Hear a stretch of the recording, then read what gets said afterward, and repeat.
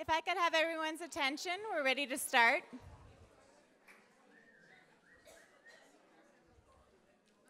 If you could find your seats.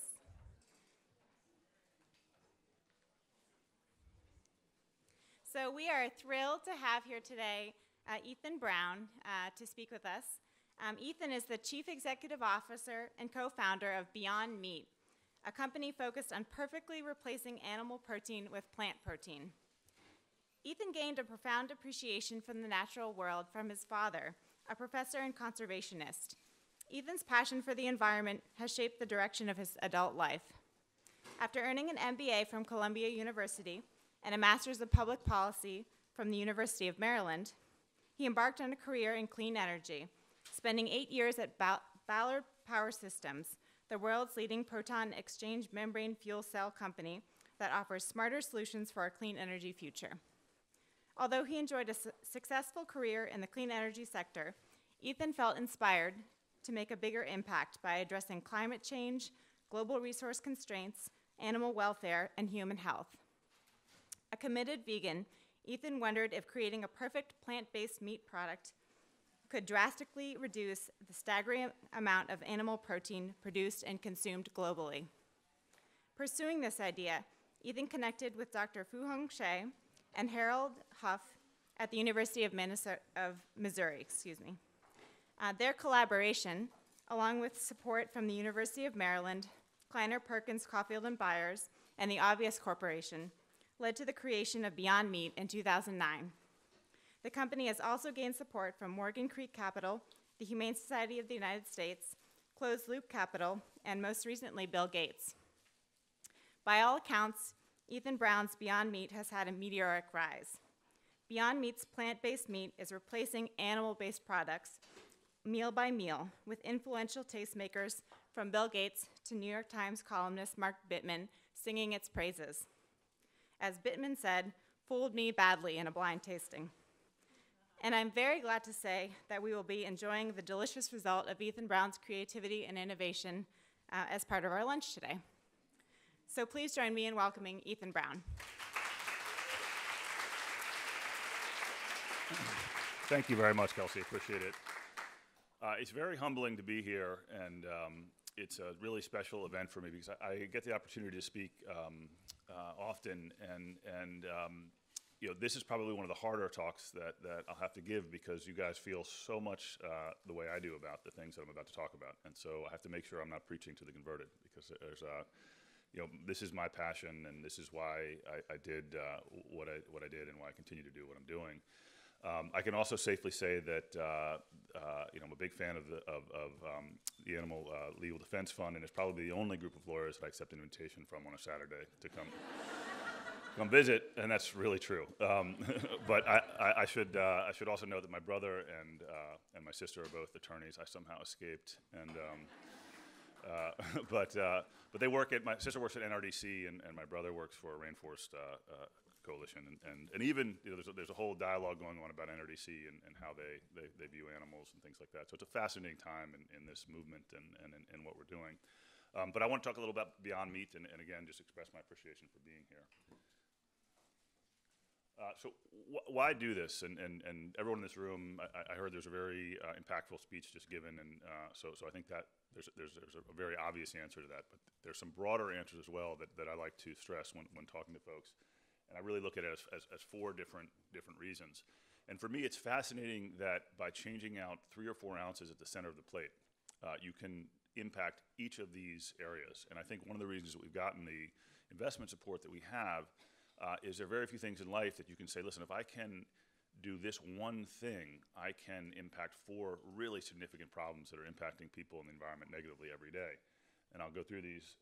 You know, 3 out of 10 top mortality drivers in the United States, whether it's heart disease, diabetes, or cancer, you know, there are these direct correlations to animal protein consumption. And actually, USC did a really nice study. Has anyone seen that? Where they did a really sensational headline. It was around, I think it was something like consuming processed meat is bad as smoking or something to that nature, and it was out of the health group here.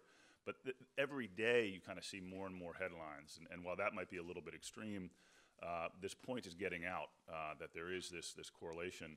And it's not new, and people always say, you know, why is this happening now? And I always go back to that quote by Victor Hugo that there's nothing more powerful than an idea whose time has come. You know, when I was growing up, the book that my parents had on the shelf, although I never saw them read it, was Dr. Spock's about childcare, right? And if you open that book, which is, you know, written many times over many different decades, he continued to revise it. But in the edition that we had, you know, there's a sentence that says the best diet for children is vegetarian. You know, of course, that was my parents were, my dad's an academic, my mom's is, you know, an editor. So there was no reason to ignore that, but they did, you know, and so it was meatloaf and burgers for us, for sure. And so that idea has been there for a very long time. And then you look at, you know, things like Diet for Small Planets, written in 1971. So these are not new ideas. It just takes a very long time for them to become mainstream. And I think we're, as a culture, experiencing that happening. This is a really important number to me because it's very controversial. I had an opportunity when I was in school to meet a guy named Robert Goodland, who was the chief environmental officer at the World Bank at the time. And he's this really imposing, he passed away, unfortunately, about 2 years ago, but imposing and authoritative presence. And he came to my house to when I was living with my parents, to give a talk in something my dad had called the Green Ribbon Society. And it was a reference to John Locke and some of the kind of underground political movement that was going on in England at the time. But the speech that he gave had nothing to do with this number, but I was just so impressed with the guy that I kind of continued to follow what he was doing. And he put together with a guy named Jeff Anang a study on the impact of animal livestock on climate. And the end result of that was said that 51% of greenhouse gas emissions can be attributed to livestock. And it was trashed by vested interests and even by the UN by saying, look, it can't be that much, et cetera. But I've seen no credible deconstruction of the analysis that he's done.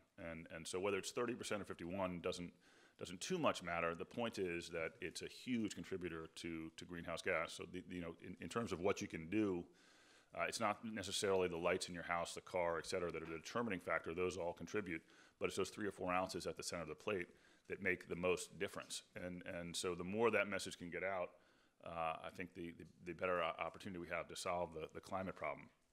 And one of the sort of catch-22 or got me moments of the study is he talks about the fact that there's an unnatural number of animals on the Earth's surface due to animal agriculture.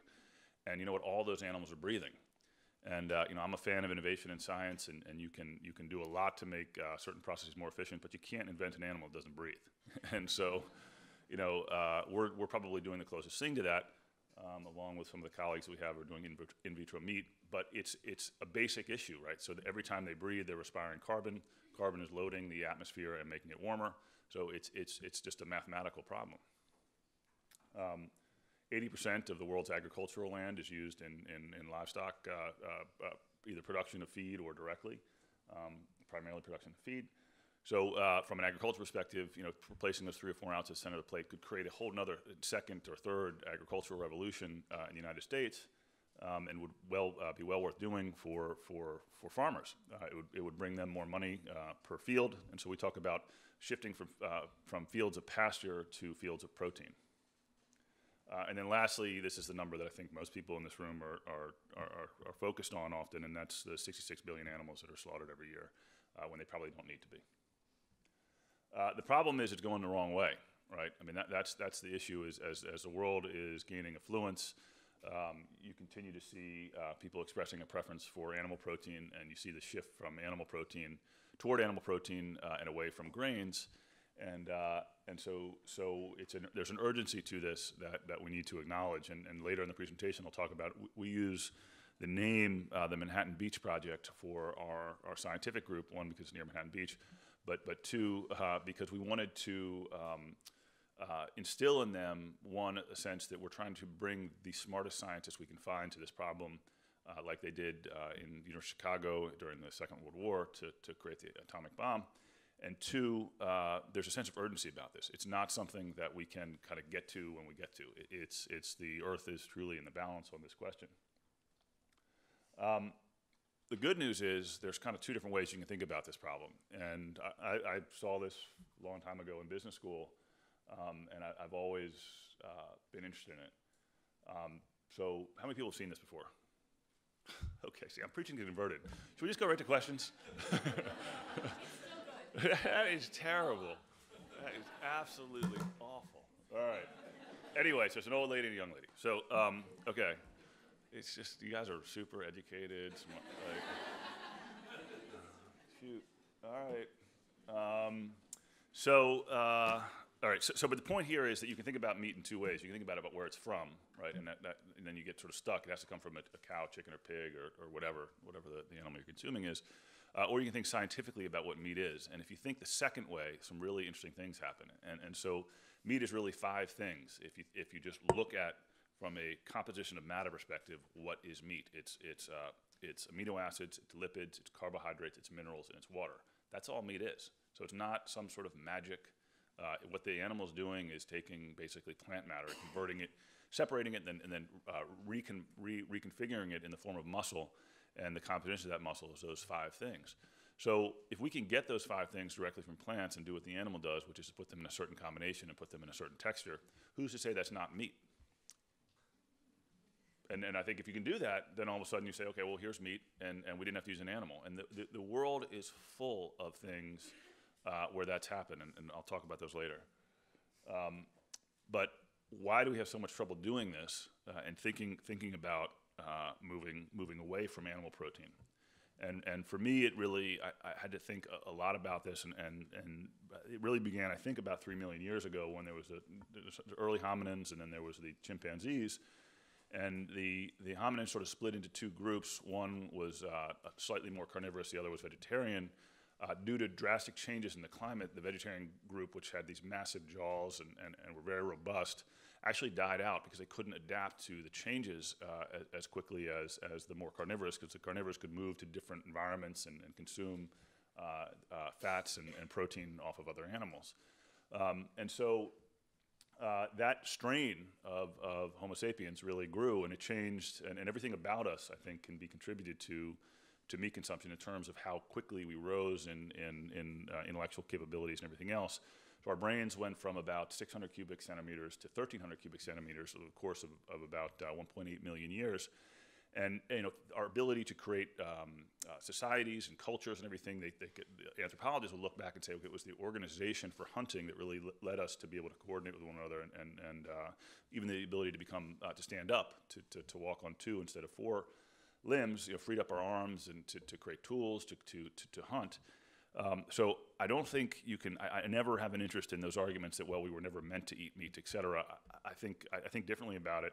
I think we were meant to eat meat, and the question is, do we want to keep eating meat from animals, or do we want to create it ourselves? Because the reason we started to consume meat was around a nutrient-dense food. That's all we were looking for, right? Chimpanzees will chew up to 12 hours a day, right? We don't want to do that. We have other things, particularly now, like our iPhones, stuff like that, that you want to play with. And so, by freeing up all this time, we were able to do a lot of different interesting things. So to me, I said, okay, well, if I'm going to go about the trouble of recreating meat directly from plants, I want to create a more nutrient-dense form of meat so that we can continue the process of evolution. And that's really what some of our new products are doing. But it's this ingrained, and if you look at the structure of your teeth, sense within us that animal protein is something that we should be consuming.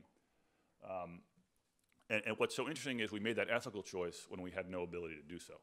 Right? We made that ethical choice when our brains were 600 cubic centimeters. They're now 1,300.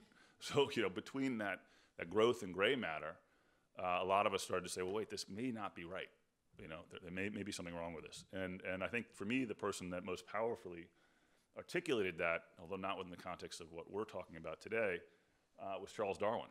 And Darwin really made this the key observation, and the one that was so difficult. He didn't publish The Origin of Species for 20 years. Because he was so concerned about what the Church of England would do. But when he did, it was a blessing because it really talked about the fact there are no stark differences between species.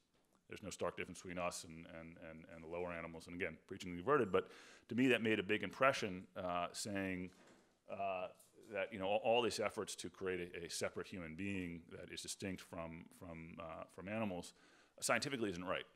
And so then that decision we made when our brains were less than half the size they are today needs to be re-examined, right? And that's what so many of you in this room are doing. And so I like to think about the Lamb's Bible. And who's seen the movie Medea, like Medea goes to prison, the Eddie Murphy thing? Okay, again, this educated group, only 2 people have seen it. It's a funny movie, okay? It's a really funny movie.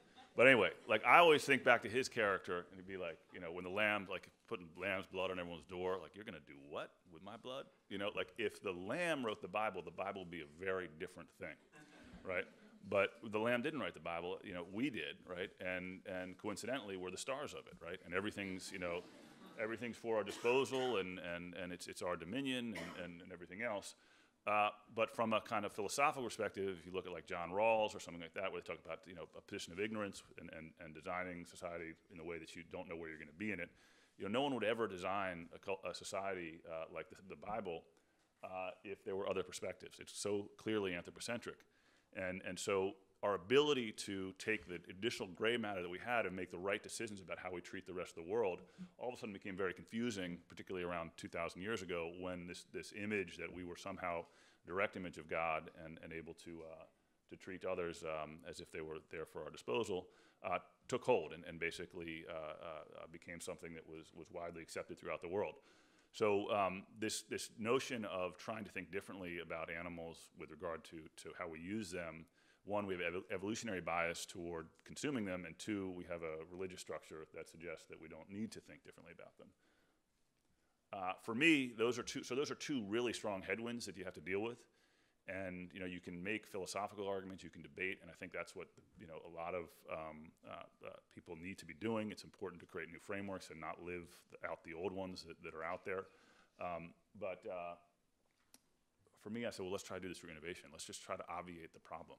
Like let's just try to make it go away naively is my thought by providing an alternative. And so I looked at things like what Henry Ford did with the horse-drawn carriage. Like he didn't rail against the horse-drawn carriage. He wasn't like that thing's terrible. You know, like look at what a mess it's making. It's destroying the world. He just said like, here's a new car. It's better. Do you want it? You know, and so that to me. That's the great thing about innovation, the great thing about the United States and other countries that allow for a culture of innovation is that you can provide alternatives that are simply better. So even if you can't get alignment on the ethical reasons for doing something, by providing an alternative that's better, you can create change. So like the other day, my son was petitioning, he's 10, he was petitioning for a phone. And he kept asking me day after day. So finally, I caved and I said, fine, jokingly, I said, you can have a landline, I'll get you a landline. So you know what he said to me? He said, "What's that?" Right? And so you know, it's not like you go around arguing like, well, you know, the Meatless Mondays. Why I have trouble with Meatless Monday is like, it's like, you know, it's not like you use your iPhone on Mondays and then you go back to the landline 6 days a week. It's like the iPhone destroyed the landline, or the mobile phone destroyed the landline. You know, I want to introduce products and create products that people don't talk about having them on Monday and then thankfully going back to meat on Tuesday. They just stop using animal protein because the products are so much better. And that's what happened with the mobile phone. That's what happened with the automobile. That's what happened with you know, the electric versus kerosene lamp. So there are plenty of ways to do this. And that's why I chose and feel so passionate about trying to innovate our way out of this problem. So how do you do that? I love this. This is pretty neat. So it takes a broiler like 6 or 7 weeks. It's a horrible life. You know, and just the statistics on how many actually aren't properly slaughtered is alarming, which I think maybe some of the stuff you guys were just talking about. But anyway, it takes 1 to 2 minutes to do our process. So people always say, "Oh, your food is processed. You know, how can you get my kids? Why do you want my kids to eat this processed food?" So it's a tale of two processes, right? It's which one do you want? Because they're both processes, right? And we offered, and we still do. Anyone who wants to come to our facility at any time can do so. They don't have to make an appointment. They can come. They can look. They can walk the floor with us. And we say, Purdue, Tyson, can you guys do the same? And they can't, and they shouldn't, because it's not a process people want to see, right? And so we do run through a process, which I'll explain, but it's a very simple process compared to the process that animals go through. And it's basically heating, cooling, and pressure. So we're taking protein from the plant, and we're applying heating, cooling, and pressure in a varied sequence that essentially takes, and this is not the right scientific description, but I think it makes it clear, takes a set of disorganized proteins, and it organizes them in a way that is akin to how they'd be organized in animal muscle. So when you bite into it, you're biting into some of those striations and that structure that you've been doing, and your ancestors have been doing for 2 million years, so it's familiar to you.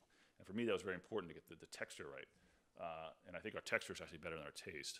And so we're still working on the latter.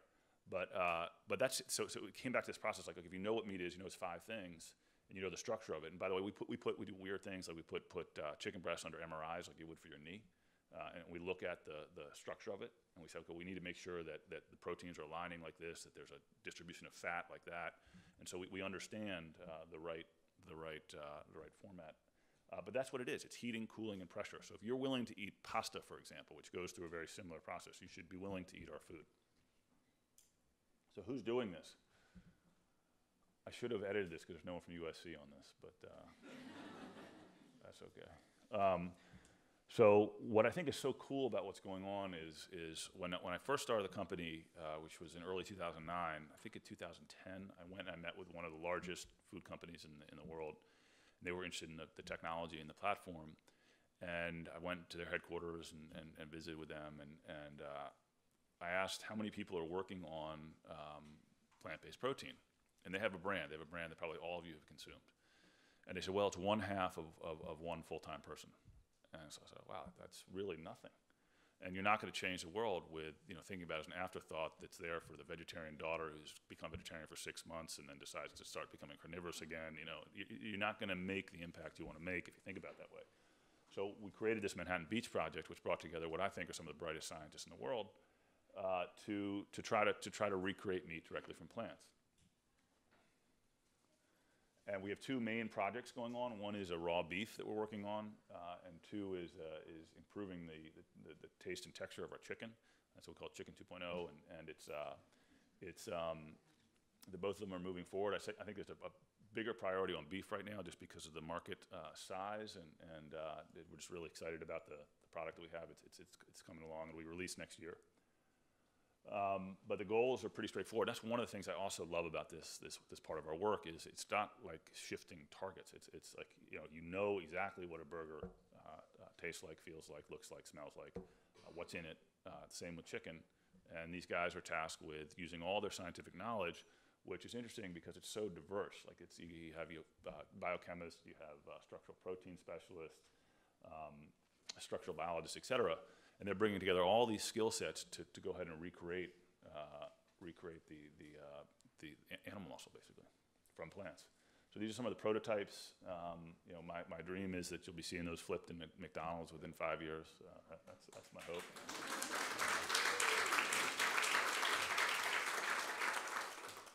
And so the second part of doing all this, I think, is around the brand. So you have the science and you got the brand, and did a couple things and the good thing about these talks is you're allowed to talk about the good things that you do, and you can just act like you never made any mistakes. Like I've made a huge number of mistakes in building this company, but thankfully I don't have to tell you guys that. I have a board of directors that knows all the skeletons. But on the brand, we really wanted to create excitement around this, and so we worked very hard to influence media, to be with media, to try to set the agenda in terms of how these products are conveyed to people. And about a year ago, we hired a guy named Jeff Manning, who was the architect of the Got Milk campaign, because I both loved and hated the Got Milk campaign. Like walking into any gym in America, I was at a middle school a couple years ago in a place called Brooklyn, Maine. And I walk into the gym, and there's Derek Jeter with a milk mustache, Taylor Swift, et cetera. And to me, I said, it's incredible that one protein can directly market to children. And I said, so that's not fair. But look, if it's not fair, I want to be that protein. And so I've said, well, I'll find a guy who did it. Jeff Manning asked him to join us. He's joined us, and he's been great. So we are part of what our marketing initiative is for 2015 is to create a Got Milk campaign around plant protein. To communicate the message of this, the message that Dr. Spock had already identified, and many others, 40 years ago, that this is the healthiest thing you can be feeding your kids. And so you're going to see a lot of that campaign coming out. And if something's resonating about it, so this is an article on our Beast Burger, and it was the most shared article in the history of Outside Magazine. And so I just found that interesting so here's a group, it's not targeting vegans or vegetarians, but the concept that you can create a more nutrient-dense source of food. Again, you harken back to why to become carnivorous in the first place. So what we did with that is we said, okay, we're going to take a burger, we're going to make sure there's as much protein in it as raw beef, as much iron, but we're also going to add omegas and antioxidants and calcium and all the vitamin B set, and a muscle recovery blend. And then we're going to have athletes go out there and talk about it. So David Wright of the New York Mets is a spokesman for us. We're about to sign J.J. Redick here at the Clippers and many others to go out there and talk about why they use a plant-based meat to refuel, right? And so it just gets outside of that whole, let's make sure we take care of the one vegetarian child who's going to switch back pretty soon. And I really am trying hard to create this experience for people where it's just a cooler, neater thing to do, right? And so you don't have people walking around championing for the landline. You no longer will have people championing, hopefully, for meat if there's something out there that's better. So this was a sampling that we did live. They didn't tell us they were going to do this, so we just we knew they were going to be on there, but we didn't know that they were actually going to be sampling the product. And so I'll just show you this real quick, and then open up for questions. How do I switch?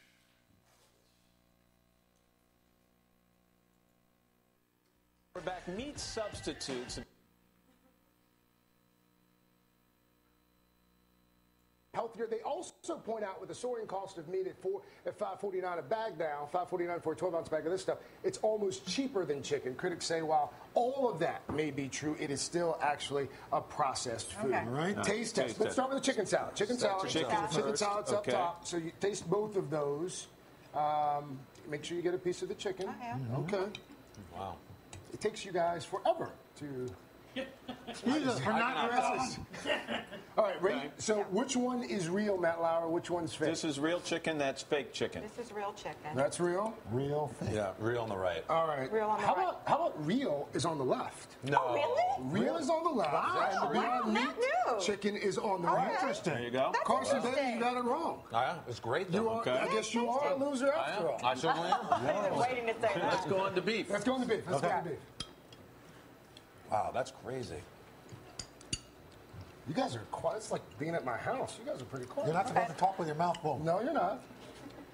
And the company also says Hard to tell, that right? they're Real on the right again. I got real mostly is on the vegetables right. there. real is on the right again. I think No, real this is the That's the right. beef crumble thing. Real is on the left. Wow. What? Again, I got it wrong? The real beef is on the left. Yeah. The Beyond Beef is on the right. The company's also coming out with hamburgers this summer, so you won't.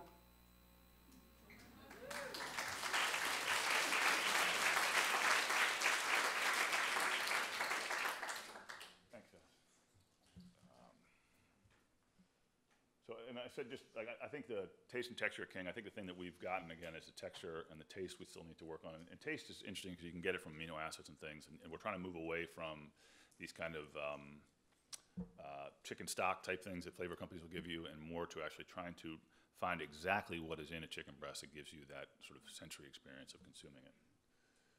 Core platforms, so we have the Beyond Chicken, Beyond Beef. The reasons, these are things that you guys are aware of. But this is the one new product that actually we're just launching now. We put it out on the market at Whole Foods, and we're actually getting ready now to go into Safeway, into Sprouts. And the idea here is, again, to provide all the benefits of consuming, let's say, raw beef, but then create a whole new animal by putting omegas in there, by loading up on antioxidants, calcium, potassium, all the things your body needs to stay satiated and healthy. And so the idea is, if it's side by side, tastes good, gives you more, would you go for this as a nutrient-dense meat?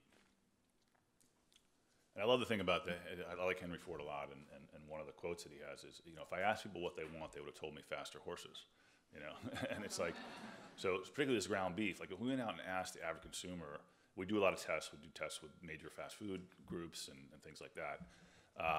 They would tell you they want a veggie burger, honest to God. They'd be like, a hardcore carnivore that eats at, let's say, McDonald's or Burger King. You do a focus group with them that say, we don't want something that's made from plants that acts just like meat. We actually want a veggie burger because we can recognize it, we know what it is. But I'm convinced that if you show them something that is actually truly plant-based meat, that's why we're working so hard on our raw beef product, that they'll change their mind.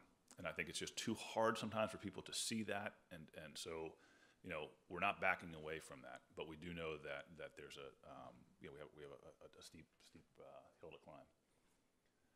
So we rolled out a lot of new products this year. These are most of these are in Whole Foods, depends on what region. But again, the idea here is to try to make it simple for families and have it be a staple in the family freezer. We've been very blessed to have some really interesting people work with us. Biz Stone and Evan Williams, and these guys have obviously funded the company, but so I would be obligated to say nice things about them. But they are incredible people. I mean, they're just. It's as I said, it was humbling to be here. It's extremely humbling to be in the company of these visionaries. I mean, they're not only incredible kind of disruptors, but they're also very good human beings. So I'll tell a very brief story and I'll wrap up. When I met with Bill Gates, the people that facilitated the meeting kind of had me real nervous about it, because they said he's going to find a mathematical equation in your presentation and he's going to make you do it on the spot, and you got to make sure everything in there is right. So I was nervous about that because we had a lot of different things about cost and et cetera. And I didn't wear a suit, and as I got there, 3 people were leaving the meeting room that we were in, and they were in suits, and they looked kind of rumpled, and they were leaving, and it was like, oh, this is really not good. I go in, and he was like the nicest guy in the world. Like, wanted to talk about his kids and loved the food. He kept asking, is this a mix of animal protein and plant protein? He kept sort of trying to say, like, how do you make this? He got really interested in it. So I had another opportunity to sit down with him. He's just a very genuine, nice person. So it was a blessing. But Seth Goldman is also on our board. He's a founder of Honest Tea. Great guy. So just have a real opportunity to work with some fascinating people. And I think that's also part of this. Why is this happening now? There's a lot of reasons it's happening now. But when folks like that are interested in seeing this, it's incredible. It wasn't the case 20 years ago. So 25 by 20. This is what I'll close with. It's I got a lot of flack for this, but I still think it's the right thing to do. The vision is if you can reduce animal protein consumption 25% globally by 2020, which is impossible, you could solve all of the Kyoto climate targets. You could address all of them just by that one measure. So it's obviously not going to happen, but if it did, you could do that, right? And so that's amazing to me that doesn't require any new fueling stations. It doesn't require any lithium-ion batteries. It requires a change of those 3 or 4 ounces of the center of the plate to change the world, to save the world. And so to me, that was compelling. Anyway, that's it.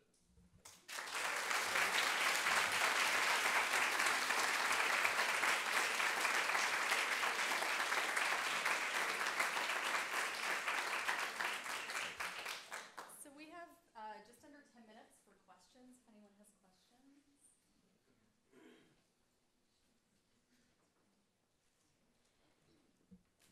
My question for you is finding plant sources that are not GMOs. Are you having any success with that? Since if we're going to try and get people to convert, we're going to have to get rid of a lot of the GMO things, and it takes a long time to convert that land back after it's been contaminated. So how do we address that? Yeah, no, it's a great question. And I know Bill Gates is for GMOs. So. Sure.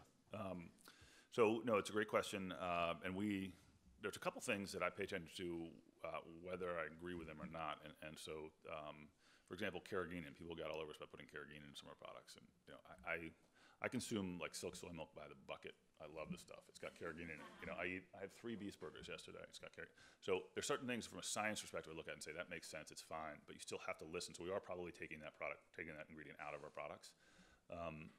But GMO is a similar issue. So soy obviously has that issue, right? And we use non-GMO soybeans. Pea protein less so, right? So a lot of our proteins come from peas. We're doing a lot of discovery work around proteins. There's a fascinating number of proteins that are out there. I think, numbers in the thousands, that like lupin, camelina, mustard seed, all those have great sources of protein. Tobacco leaves have great sources of protein. So there's tons of different products you can pick from. You just have to set that screen. Okay, non-GMO is one of those screening items that we're going to adhere to. So we're not going to be using GMO products. The other source of protein, which is fascinating, is yeast. Yeast is an awesome source of protein. Its amino acid profile is higher than meat, than beef. By like, I don't know, it's like 138 to 100 or something like that. And you know what they're doing at breweries is throwing out yeast. So that's pretty cool. And in fact, so we make some of our burgers out of yeast, and they taste a little like beer sometimes. I'm not kidding. It's really neat. Yeah.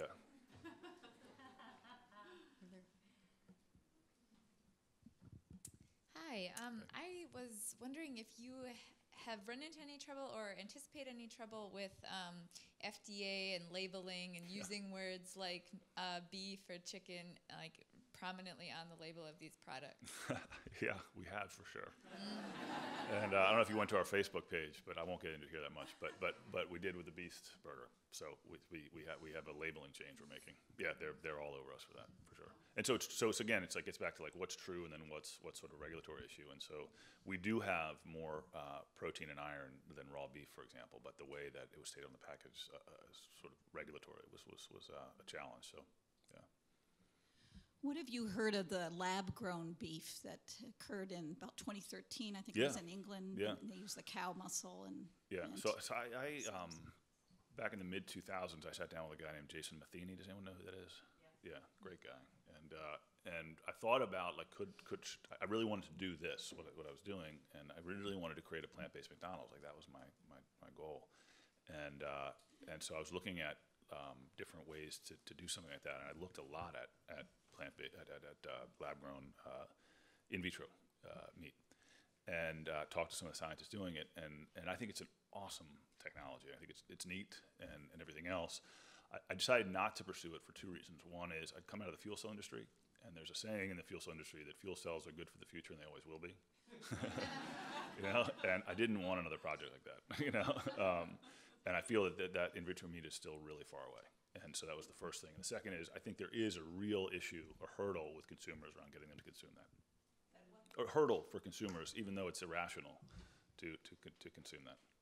Yeah. And consumer behavior on this question is odd, right? It's Jason, I can remember him telling me a story where he was in a discussion with someone at Purdue or something like that. Not Purdue, but a large company like that. And they were talking. He was talking about, well, why don't you basically essentially create chickens that are, and this is that are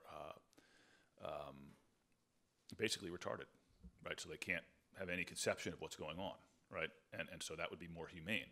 So well, people would never want to eat retarded chickens. So it's like there's just this strange, but that would be more humane for them, right? To not have any mental capabilities, right? So people are just strange about what they want to eat. So they for some reason, people are more comfortable eating chickens that suffer than ones that don't. But anyway.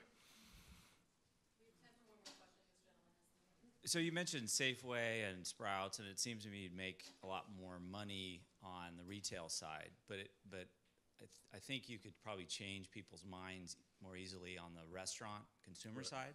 Right. So what are you guys doing on that front? Right. We do a lot on that, and it's a very risk-adverse culture. It's slow. It's hard. It's just hard. And we've been running at that for a long time, and we have an announcement that I hope to be making this year that is a major QSR, quick serve restaurant, but it's extremely risk-adverse culture. That's the issue. And it's some of these things I mentioned where like they come back and say, well, we really want a veggie burger. That's through those experiences. We've gone to the front line with them to talk to their consumers, and that's the kind of feedback you get. Yeah. Thank you very much. Sure.